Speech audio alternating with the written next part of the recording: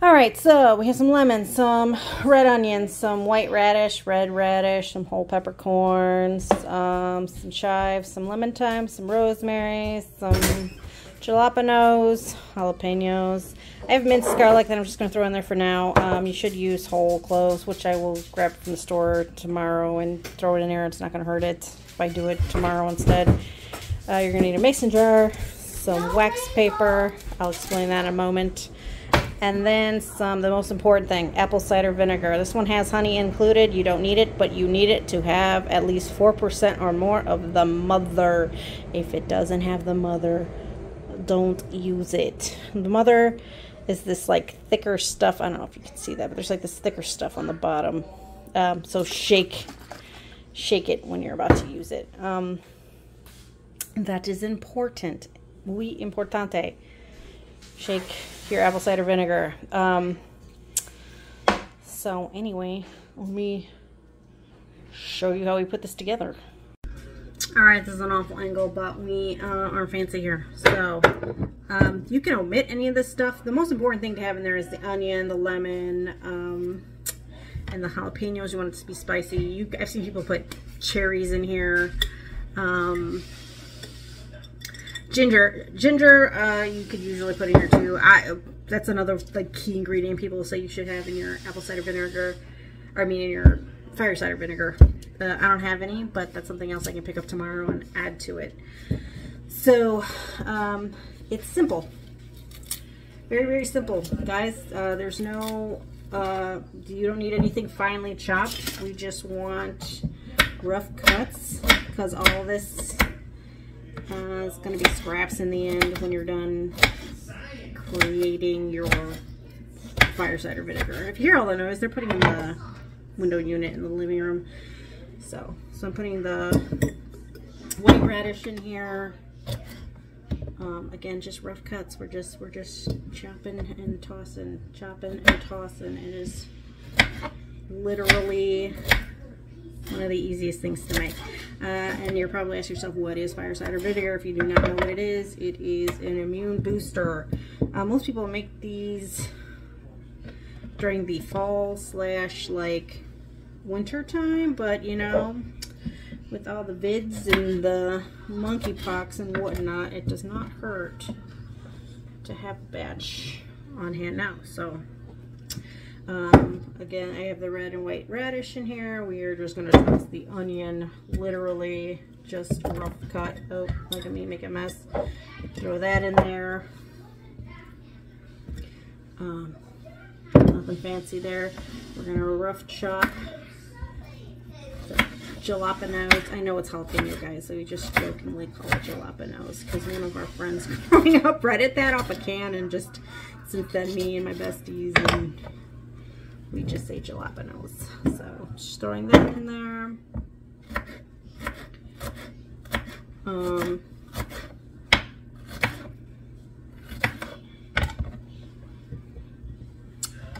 So it's just an immune booster. When this is all said and done, you're gonna let it sit for like, I don't know, 4 to 6 weeks, something like that.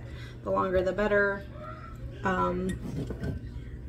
See, there's the lemon. Look how pretty she is. I'm just gonna chop these chives a little smaller, but the sprigs of rosemary and thyme are just gonna go straight in there. I actually might do 2 jars of these because it wouldn't hurt to have more, you know. The lemon thyme, I'm just gonna leave it as it is. The sprigs, just stuff it in there. The rosemary, I'm just stuff it in there. This is all from my yard. She stink good. I love the smell of rosemary. Yeah, I'm gonna make 2 jars of this, I think.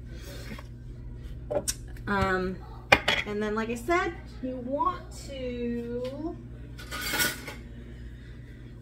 use cloves of garlic.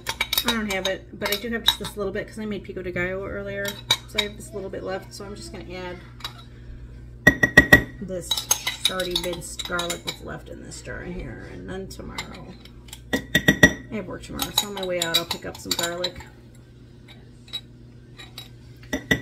then just throw it in there. And we're going to add the peppercorns. I got this from Aldi. It's a rainbow peppercorn. You can use just plain old black peppercorn too. It's no big deal. I'm just going to like throw a handful in there. Eyeball it. Really, you don't need no full-on measurements. Some people add the honey to it now. I'm not gonna.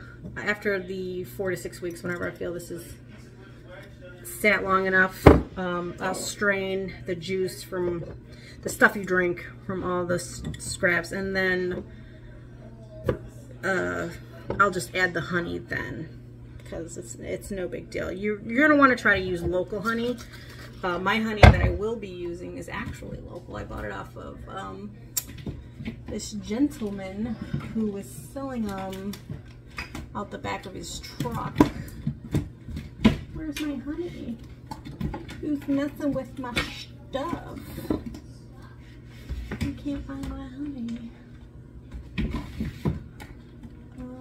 I know I have 2 big jars of honey in here. Not 1, but 2. Oh, there it is. There's 1. See, it's called the Chicago Honey Truck.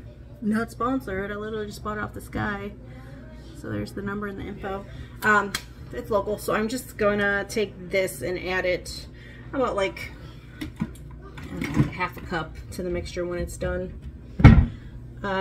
So this is what she's looking like. Then we're just going to shake. Make sure the mother's mixed into all the vinegar. And then we're just gonna pour the cover. This is all. Oh, I should have took that little plastic thing out because it's gonna take forever. But ginger, yeah, I usually add it. I don't have it, but again, I can pick it up tomorrow. Again, you don't need it. It's just a natural immune booster itself on its own. So. It's usually one of the key ingredients to an apple cider vinegar. I know some people take this too and they make like marinades. Like they'll add ketchup and make it like a barbecue sauce out of it too. That's pretty cool. And you just cover it. Fancy. And now I'll explain the wax paper. That's also super simple. The vinegar is acidic. So you don't want it touching the lids of your mason jars. So I just cut a little square of wax paper, put it on top, put my little lid thing on, and then the rim. And then we just screw it closed. And then you just shake it. And then you're going to want to shake it like every day or every other day whenever you like see it on the counter. You're like, oh, yeah, I must shake that. Oh, look how pretty it is, guys. So, just want to shake it like a Polaroid picture every so often.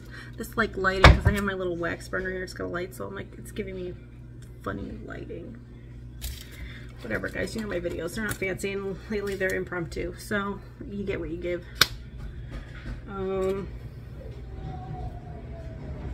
So that's it. That's apple cider vinegar. You're going to let it sit 4 to 6 weeks.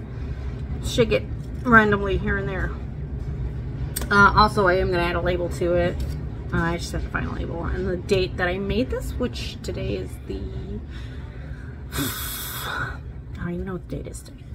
But I'm going to put the date on it, and then I'll know what 4 to 6 weeks is from there.